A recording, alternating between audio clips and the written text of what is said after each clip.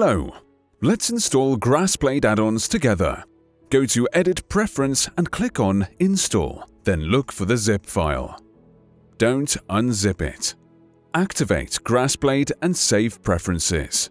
Close the window and go to the N panel to discover the GrassBlade tab. Let's add a biome. First, create a plane. Rescale it, and don't forget to apply the scale. Ctrl+A and apply. In GrassBlade, let's choose the plane as the emitting object and select a biome from the list. Click on Load to import a biome. The loading bar shows the progress of importing the assets and scattering the layers. Do not forget to check the Object Display setting to see the correct color of the layer in the viewport. GrassBlade allows you to enable and disable proxies with one click to optimize the viewport of your computer performances. It will automatically display the full resolution object in the final render. The active layer gives access to the particle system settings, which can be configured according to your needs, such as the density or seed randomization. Vertex Groups allows you to paint a mask on your surface. Remember to subdivide your surface in edit mode for more precision. It is now easy to make the white plants disappear. Let's repeat the manipulation with the grass layer to mask out some areas, and once again with the tall grass. With the Remove button, you can remove the Vertex Group's mask from the layer. You can control the size of each instance, the random scale factor, the random rotation, factor on Y and Z. Alignment can be relative to the surface, normal, or to the Z axis. Some layers have a realistic textured data influencing your instance density. We can easily isolate a layer using the little icons. It is now easier to see the influence of texture parameters like brightness or contrast. The Randomize button allows you to randomly vary the texture location. You can also have precise control over location, rotation, scale.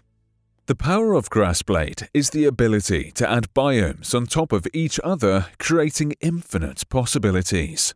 For example, let's select the lavender field and import it. A new layer has just appeared, and we can control it using the options seen previously. Let's use the rotation value to orient our textures for our need. Now let's take a look at the materials editor. Sometimes it is interesting to customize shaders settings. Let's select the layer that we want and click on Select Assets. GrassBlade will unhide and select the assets for use. Now it's easy to open the material editor and fine-tune our shader. The shaders node group allows a lot of amazing functionalities. Add stripes like on a football stadium. Vary the season thanks to the 4-season slider. Add variations in the grass or pass the mower with the cut grass option. The possibilities are truly endless. Now let's add one more biome on another surface. Let's choose a new biome, and don't forget to choose this new object as the emitter object. Let's import the biome. The biome is now imported and scattered on our surface. To return to the previous plane, you have to change the emitter object. Then we can again change the parameters of the first biome.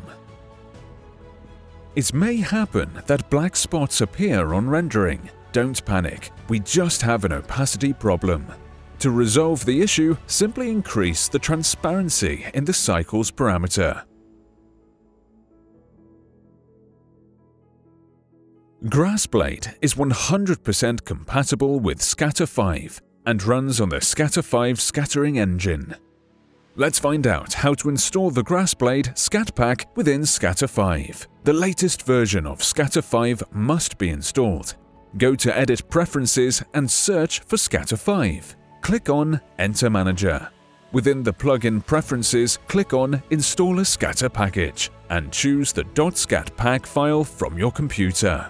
After installation, select your emitter object from the N panel. In the Biomes library, you will find the GrassBlade biomes ready to be used. Choose one and import it.